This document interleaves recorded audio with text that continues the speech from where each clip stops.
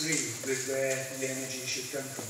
I think most of us would recognise that if possible we would like to be in control of our own destiny and generate our own energy. CNR hold 5 conditional licenses. They're not operational licenses at this stage, they're conditional licenses. And you've got to go through the process of deconditionalising them over the next few years, including, as you said, dealing with the plan. 2 of those are in Wales. One is here in South Wales in the Lacher Estuary. The second one is in the Dee Estuary. 2 of them are in Scotland, and 1 of them is in England. And we've got a 6th application awaiting determination in England.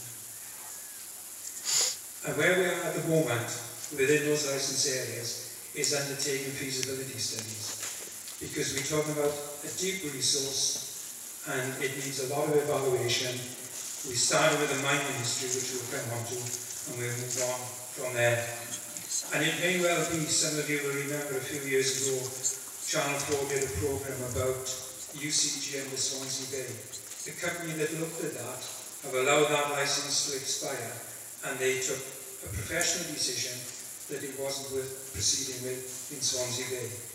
We're at the feasibility stage, and eventually we will get to the stage that involves discussions with planners and other people.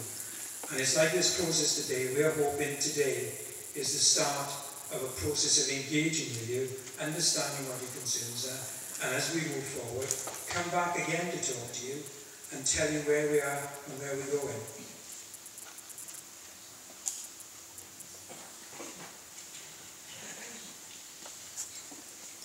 Right, there are 22 licence areas licensed by the Coal Authority.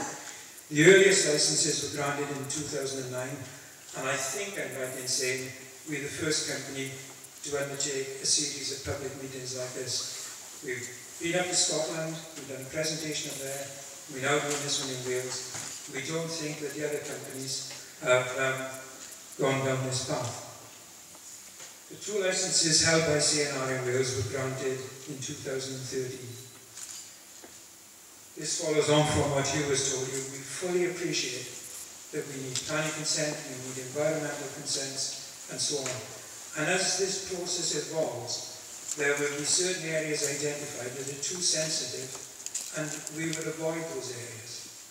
So this is an evaluative process. It's not staring over the abyss. So what is underground coal gasification? It was already, I thought at one stage, perhaps I didn't need to get up, but it's a conversion of coal in a seam into a combustible gas called syngas. And Mike is the expert on UCG itself, the process, so there are questions about the chemistry, he's the man to answer.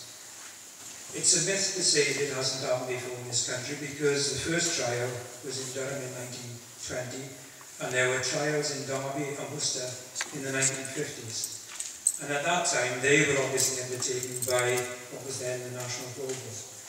And they were at shallow depth. And after they were completed, they actually open cast the coal where the UCG had taken place. The schemes were abandoned at that time because the galleries that formed the UCG channels were mined by miners. And it was far too labour intensive and uneconomic, and so the whole thing was abandoned. And whilst UCG continued around the world, in this country it came to a stop. The European community recognised that throughout Europe there were valuable coal resources left, and there were trials undertaken to exploit or see whether it could be developed at greater depth. The one that I went to, where I actually met Mike, because Mike was the director, was the El Tremedal trial in Spain. And that applied to a deep coal seam, you'll see it in a minute, about 500 metres deep. And they used a new technology at that time called PREP, which I'll explain later. But this was the step change from where we came from. That's a photograph of the site in Spain. There are cylinders on the left-hand side which were to do with the oxygen to aid the ignition, but the dominant feature in there is the stack in the middle. Now this was a European-funded trial. It was a scientific trial. It wasn't a company trying to make a profit. It wasn't sponsored by individual companies. It was a multi-country discipline. When I went out there, Mike, as I said, was director. There were people working on it from Spain and other countries. And what they wanted to do was find out, could you burn the coal? And what was coming up the stack? So there was no electricity, there were no chemicals produced. They were monitoring the stack, which you could see in the middle of what was coming out of it. But they didn't generate any electricity. Now years ago, and I know within this audience there are people from the coal industry who I recognise. And years ago they will know that underground we used to struggle to drill a hole in coal for 40 yards. Technology moved on. And by the time we got to this, which was in the 1990s, the two boreholes that were on that site were 100 metres apart. And this was considered at that time a step change to drill 100 metres in coal and keep the drill string in coal. Even in this situation, it failed to stay in the coal all the way, but it was very close to the coal. That, as I said, was the big change. And the conclusions, which anybody can read, they're all on the website, from that were that the feasibility of UCG, they call it an intermediate depth. 500 metres was demonstrated. New deviated drilling techniques were successful.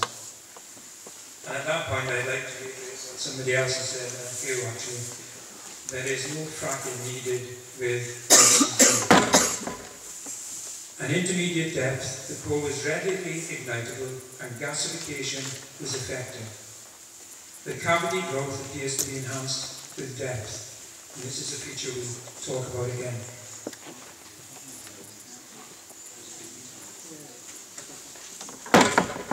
Last night. Could you wait till the end of the presentation? And then, if you need to know, then Mike can definitely tell you who's there. So, if you look at a simplified diagram of what's happening,